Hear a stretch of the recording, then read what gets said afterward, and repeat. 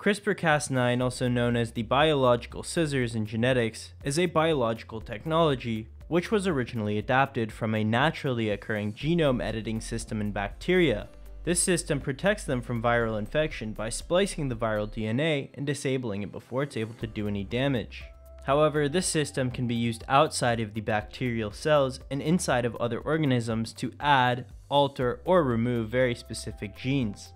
A common theme for many of these technologies is that they are discovered long before anyone realizes how useful they really are. This was the case with CRISPR-Cas9, which was discovered in 1987, but was not deemed useful until 2012 by the French professor Emmanuelle Charpentier. The results published by Emmanuelle Charpentier not only won her the Nobel Prize in 2020, but also opened a field of very intense investigation and technological development, making genome editing very efficient in a number of animal species.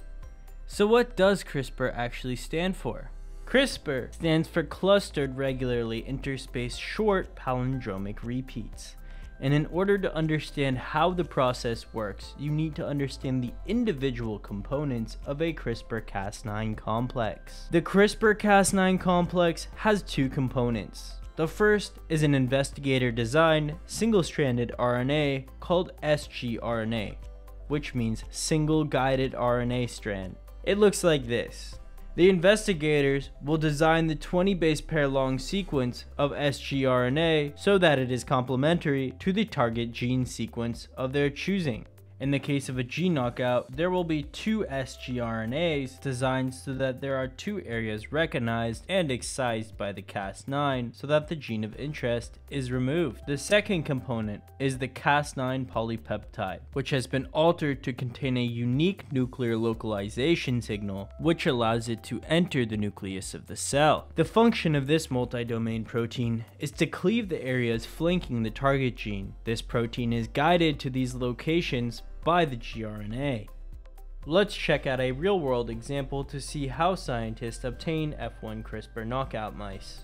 So first, let's say we have a professor who hopes to study autism spectrum disorder. He decides that he will knock out the SHANK3 gene found in mouse chromosome number 15. The absence of this gene is linked to autistic behavior in mice. So in order to obtain the knockout, scientists must select two unique target sites which flank the critical exon of the gene closely. Knocking this region out will render the rest of the gene useless. Scientists design an SGrna which will complement each of the target sequences while also minimizing off-target effects.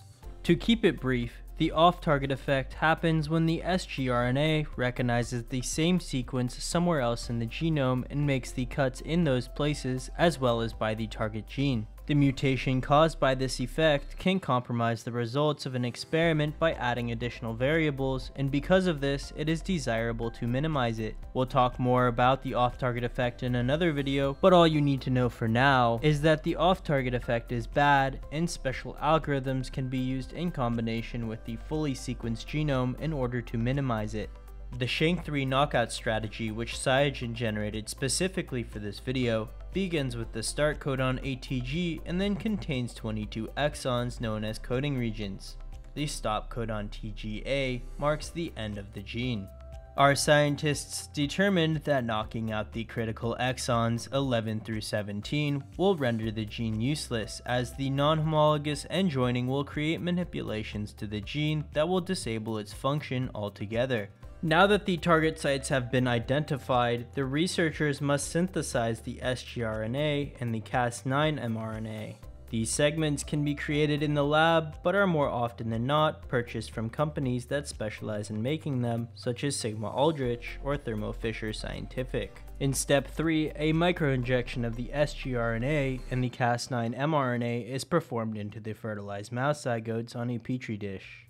Zygotes are essentially eggs from the mother, which were fertilized by sperm 24 hours earlier. Once this microinjection is performed, each CRISPR-Cas9 complex will perform cuts in the sequence that the gRNA guides them to. After cutting, The affected cells use the process of non-homologous end joining to glue the gap in the genome back together. Since there are multiple cells in the zygote, only some of the cells will have their genome cut via CRISPR-Cas9. Next, fertilized eggs are transplanted into the oviducts of pseudopregnant female mice. Pseudopregnancy is induced in female mice using progesterone therapy. In a few weeks' time, the pregnant mice will give birth to mosaic mice, which contain cells with both the genetic mutation and some without. The mice not affected at all are referred to as wild-type mice. To determine which are wild type and which are affected, the litter of mice will be screened by PCR. Specifically, the site targeted by the Cas9 nucleases will be PCR amplified, followed by sequencing of the PCR product to reveal any mutations that might have occurred. Mice mutation or deletion on at least one allele are considered knockout founders. Last but not least, the next generation F1 heterozygous mice will be obtained by mating positive founder mice, or the F0s, with wild-type mice. This is optional, but breeding to positive F1 heterozygous animals means that the mutation is confirmed to be transmitted in the germline at this point.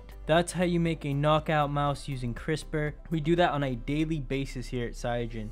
So if you're interested in that kind of stuff and you want to learn more, hit that subscribe button right down below you, big red button, and also be sure to leave a thumbs up. It really helps the video. Thanks so much, everybody. Have a good day.